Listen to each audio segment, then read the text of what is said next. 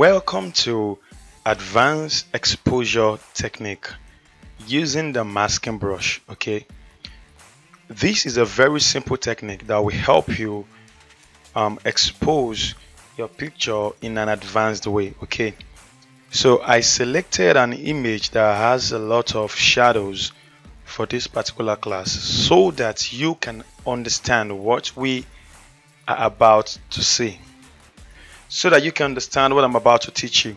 Okay, looking at this picture, a lot of dark shadows in this picture. Okay, look at this part of the picture, this part of the neck and this part of the body.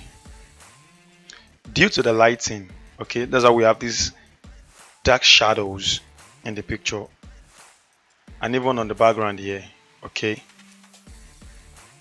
so let me show you a way to eliminate all these shadows. Okay, from the previous classes I have taught you how to fix the exposure of an image, but an ordinary technique of fixing the exposure will not work on this picture because of the highlight and the midtone.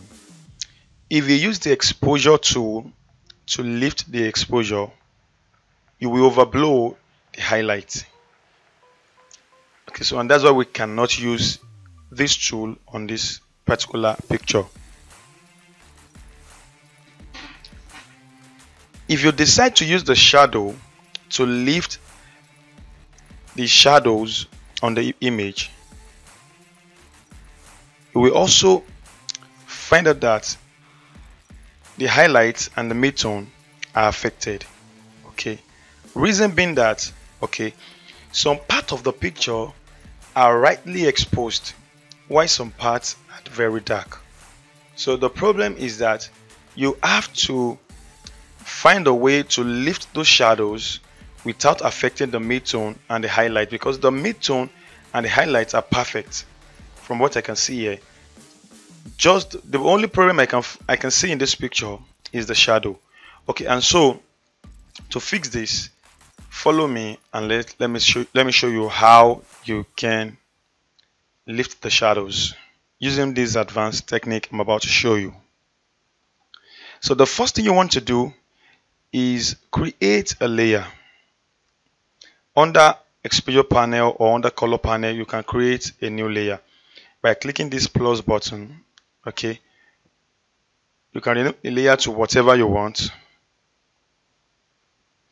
or leave the original name, whatever works for you. Okay, so now this is the layer we are going to work on.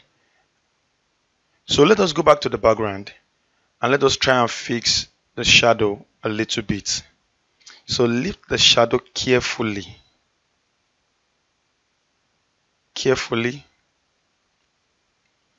Okay, reduce the highlights to balance the image. Increase the shadow carefully and leave it at this. So this is the before and the after. As you can see, some part of the picture are already looking okay. Just few shadows to remove. Okay, and mind you, this is a very good picture. This looks cinematic.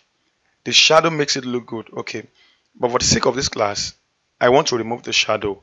I don't want it to remain for the sake of this class. Okay, so on this new layer, what you want to do is, okay, select your masking brush by pressing B on your keyboard or by selecting the tool here. Okay, draw mask. So selecting this, you can increase the mouth of the brush by right clicking. The moment you right click on the image, it brings out this box where you can increase the size of your brush, okay, to whatever works for you. I think this will work for me. And then the next thing you want to do is hold M on your keyboard and then start drawing mask on the part that you want to work on.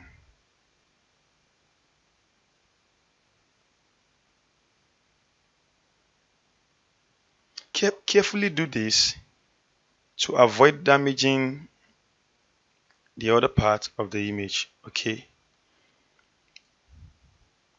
and then as careful as you might be, even if you make a mistake, there is still a way to come back and fix it. So after brushing over the parts where we want to work on,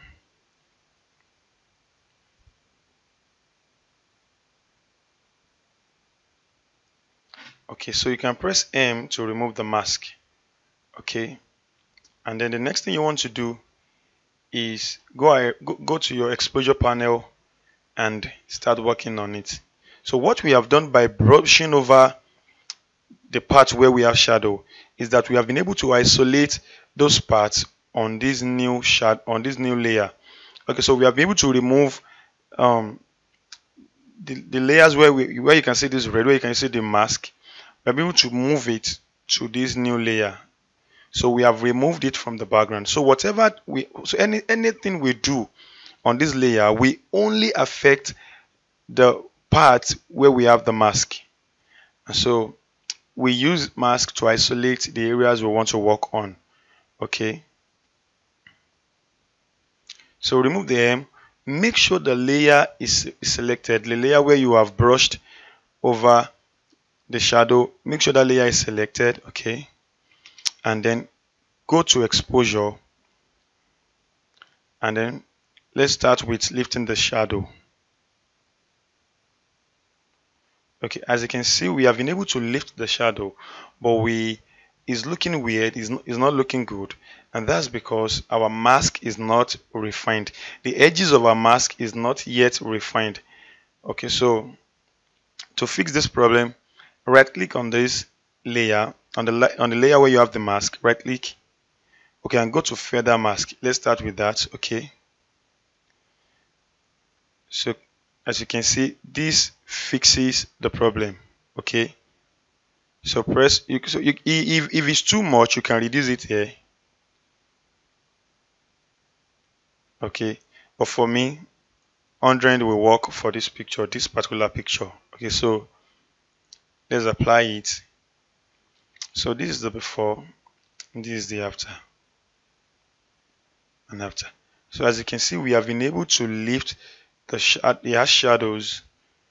Okay, you can even continue to lift the exposure to have more brightness on that part. Okay, before and after.